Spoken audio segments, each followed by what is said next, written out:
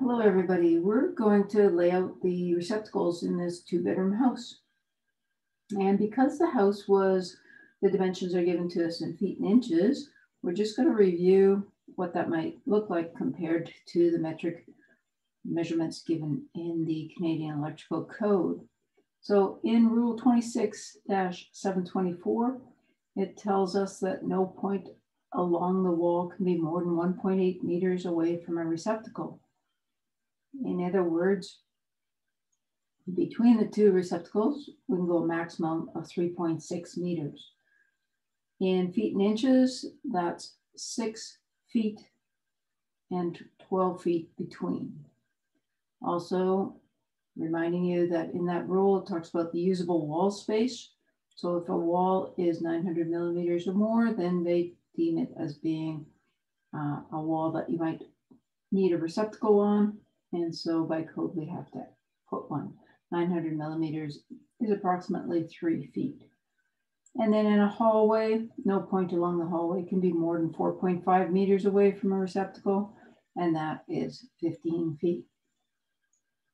So to lay out this little house, I'm just going to focus on receptacles, and we won't really delve into the kitchen for this video. We'll look at some special purpose receptacles, such as the washer and dryer. But other than that, it's going to be general purpose receptacles. Now, because it's in feet and inches, what I did was I grabbed a ruler and I looked down here at the porch, for example. Porch is 5 feet by 15 feet. So this short dimension here is 5 feet, and it just happened to work out that 1/4 of an inch equals pretty close to a foot there. So I'm going to say that each 1/4 inch equals a foot, and that will help me lay out this, this home. Let's start with bedroom number 1. And so what we're going to do is when we first walk in the door, our maximum distance to the first receptacle can't be any more than 1.8 meters or 6 feet.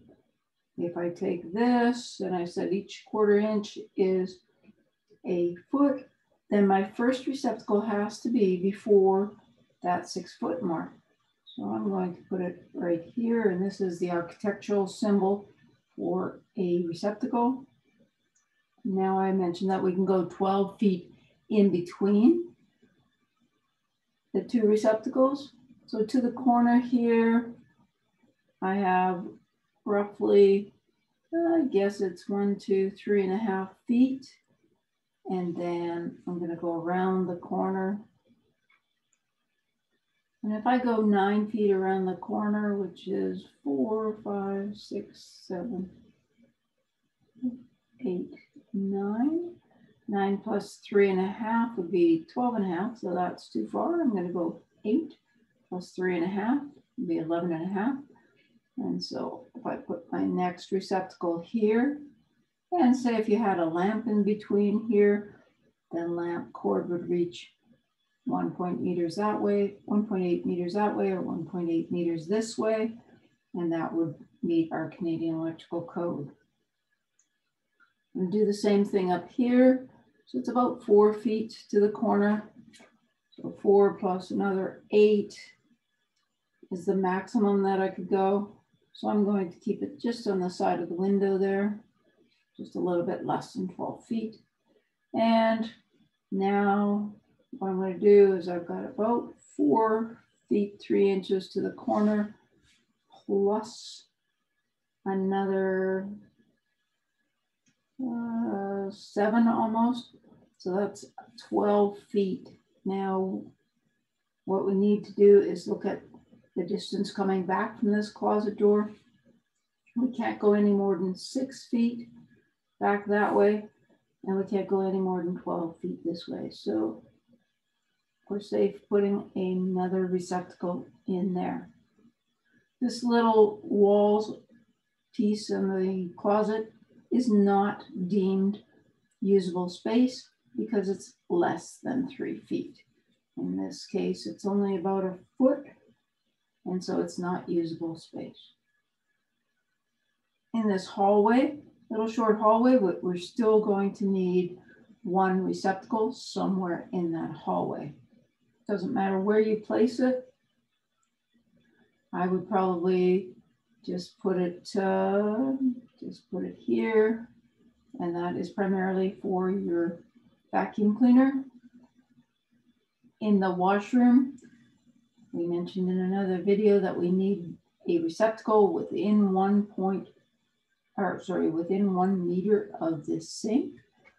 So we're going to put our receptacle right here for the bathroom sink. And also that cannot be any closer than 1 meter to the bathtub. And if you absolutely can't get 1 meter away, you could put it as low as 500 millimeters from that tub, but that's only if you can't actually get it further than that.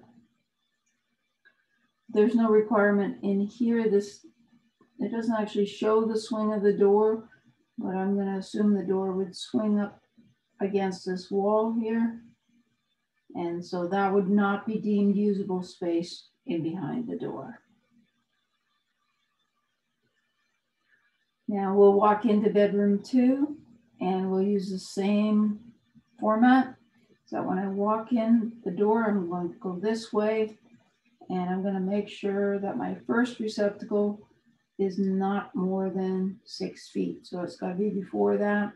I can back up a little bit, and there's my first receptacle.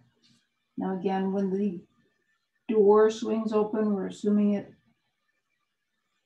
is swinging open that way. So in behind the door is not usable space.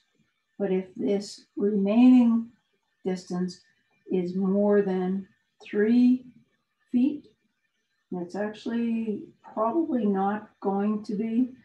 I would say that the door itself is a 30-inch door. When it swings open, comes to about here, technically. It's going to be pretty close, but I don't think it's going to be 900 millimeters. We have a discretionary thing. We can add that receptacle there, even if it's not required by code. So if it's tight, go ahead and put it. Or if your homeowner would like one there, you're more than welcome to put one there. There's no code rule that says you can't have extra receptacles. I'm going to continue on from this first one. So now we're going to go 12 feet between receptacles. That's about 3 feet, a little over 3 feet, 3.5 feet to the corner. And if I go again 8 feet down here, that'd be 11.5 feet. And so my receptacle is fine there. Can't go more than 12. So 11.5 is fine. I could even back that up and go 6 feet if I wanted to. There's no, like I said, there's no rule that says you can't add extras. You just have to have a minimum. So then going from the corner here, we've got 2.5 feet. And this would be another 8, that'd be 10.5 feet. So I could go right about there, it would give me 11.5 feet. And then what I want to check is that it's not more than 6 feet of usable wall space. So that's 2 feet. It's less than 4 feet. So that layout would be fine. That's kind of got my bedrooms and hallway. There's no requirement. In fact, we don't want receptacles in the closet. This is kind of a utility room, but that's your furnace and your hot water tank. Those are going to be hardwired in. So when I come into, let's come into the front door. What we're going to do is, again, look at that 6 feet. So 6 feet would put us there. Now that's dead center of the window. If I have baseboard heat, I'm not going to want a receptacle cord hanging over top of my baseboard heater. So I'm going to back this guy up so that it's off to the side of the window a little bit. And then from that, I would need to go 12 feet. So we've got 4, 5, 6 feet to the corner. And then we're going to go another 6 feet as our maximum. Okay, there's our 6, so let's just back it up a little bit. That ensures that we're in the 12 feet, within 12 feet. Now this distance here is actually, that's 7 feet to the corner and another couple feet around the corner. That's 9 feet. So that distance is too far. And so I'm going to have to add another receptacle to make sure that there's not more than 6 feet from this corner coming backwards. And then we look at this chunk of wall, and if it's more than 900 millimeters or 3 feet, which it is, it's about 6 feet, a bit over 6 feet, we're going to end up putting a receptacle on that wall. And then in the kitchen, by this dining room table, we're going to end up with usable wall space there. And then the rest of this area is pretty much dedicated to kitchen receptacles. So we can cover that in the next video. We also saw in the overview of the rules is that we have to put at least one outdoor receptacle within reach of the ground. And so we'll put that guy there. Now there's no rule saying that we can't have more than one outside receptacle. And so a lot of times we'll put one at the front and one at the back of the house. And I think that kind of covers the general purpose receptacles. We can look at our AFCI and GFCI rules, and without taking into account the kitchen, we said that generally an AFCI, if it's not a fridge, counter, bathroom, washroom, or sump pump, it has to be AFCI. So pretty much everything has to be AFCI except for this one in the washroom. I'm going to go AFCI on each one of these guys. Now, typically you would not see this on a blueprint, sometimes I guess, but I want to do this for clarity so that we really know what has to be AFCI. So everything in all of these bedrooms, and remember AFCI is sensing for a strange arcing pattern, and that is to prevent fires. Now we also have to go AFCI on these outdoor plugs. There's no rule that says we can get away without doing them as AFCI. And our exceptions were generally in this kitchen, so our fridge and our counter plugs, and beside the the washroom sinks. All this stuff is AFCI. And then our next piece was GFCIs. So any receptacles located within 1.5 meters of a sink. And so that means this guy here is going to be, that receptacle in the washroom is going to have to be GFCI. And when we add these ones for the kitchen sink over here, we're going to need a GFCI. And the last little piece is the tamper resistant receptacles. So these are to prevent children from pushing bobby pins and things like that into the receptacle. And the exceptions are above 2 meters or behind dedicated appliances. So basically each one of these receptacles is going to be tamper resistant style receptacle, including the bathroom GFCI.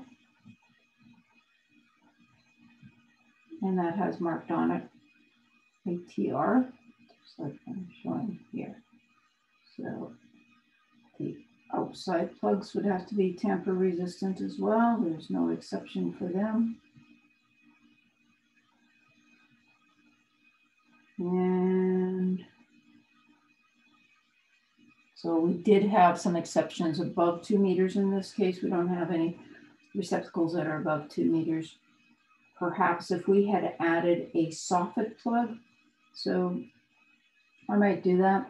So a soffit plug is often added up in the eaves of the house, and they're generally switched so that when you plug in your Christmas lights, you can turn them on and off.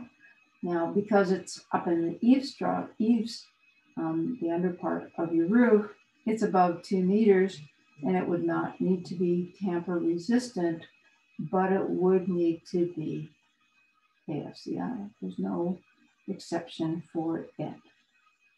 One other thing is these outside plugs would also have to be GFCI, because you can stand in a puddle of water and plug them in. And that could potentially be a shock hazard. Thank you very much. Hope that's helpful.